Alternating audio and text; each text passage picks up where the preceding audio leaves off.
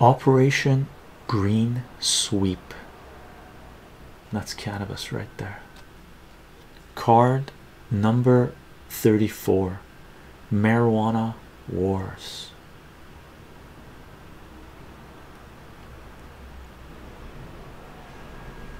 Operation Green Sweep.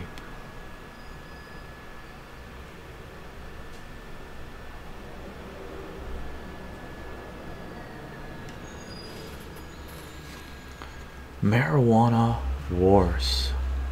The US is the second largest producer of marijuana in the world after Mexico, growing 10 million pounds a year, worth $4 billion, enough to supply 35% of the consumption of America's 10 to 20 million marijuana users.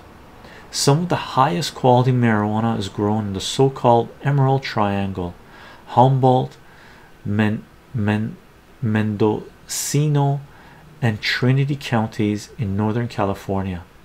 Since 1983, the state's campaign against marijuana production, CAMP, has conducted military-style sweeps of the area, seizing more than $2 billion worth of plants in 7 years.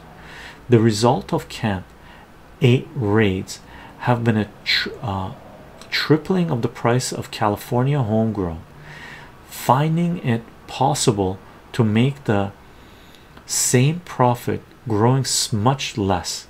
California's pot farmers have moved their operations indoors. The state's marijuana industry has thus become decentralized and almost impossible to detect. In the summer of 1990, for the first time ever, federal troops, 200 National Guardsmen, and Bureau of Land Management Rangers conducted the marijuana raid dubbed Operation Green Sweep in a federal conservation area called King Range. The troops confiscated 1,408 miniature plants worth no more than $2 million.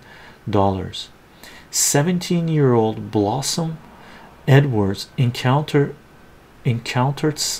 silent camouflage troops on a hiking trail near her home. Quote, all their automatic weapons were pointing at me. I yelled. I tried to get them to talk. They wouldn't lower their guns. End quote. On August 9, 1990, local residents filed a $100 million lawsuit claiming that federal agents illegally invaded their property, wrongfully arresting them, and harassed them with low-flying helicopters and loaded guns. Marijuana wars. And these marijuana wars, just so you guys know, again, these cards came out in 1991, right? In the 1990s, Canada, especially British Columbia, where I lived,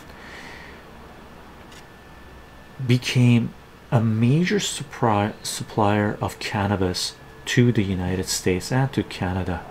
It reached a point where the US government considered British Columbia, classified British Columbia as a narco state, the same as Colombia. In the early 2000s, they tried to extradite Mark Emery, a Canadian businessman, for selling cannabis seeds to Americans through the mail. And in the mid 2000s, he was extradited to the United States and served 5 years in prison there.